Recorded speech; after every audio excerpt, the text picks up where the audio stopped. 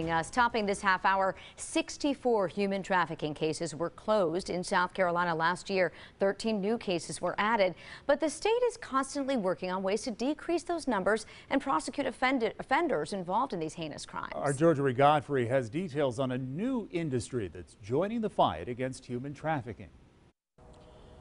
The South Carolina Human Trafficking Task Force combines the expertise of different industries like churches and law enforcement. For example, the task force is now getting a new member to help identify and report both sex and labor trafficking.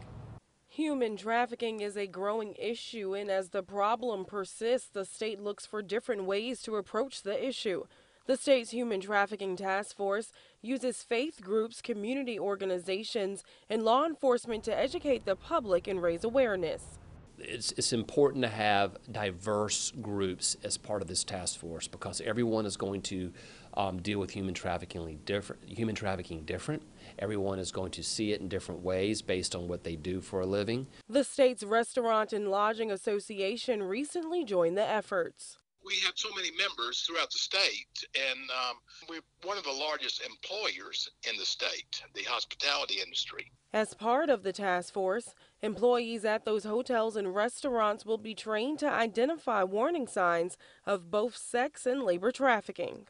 Human traffickers and criminals, they go to restaurants just like we do, and training the wait staff and training the hospitality staff to see things and look for things and how to report things just gives us that many more eyes and ears on the ground. I feel like a lot of people hear about it and they don't think it's in their community, but believe me, it's in our community and it's happening every day. So we just want to make our members aware what is going on and maybe some tips to look at. You know, if you see something, to say something. In addition to training the employees, posters with the National Human Trafficking Hotline number on it will be put up in those restaurants and hotels. In Columbia, Georgia Godfrey, 7 News. There are 2,200 member restaurants and hotels in the state's Restaurant and Lodging Association.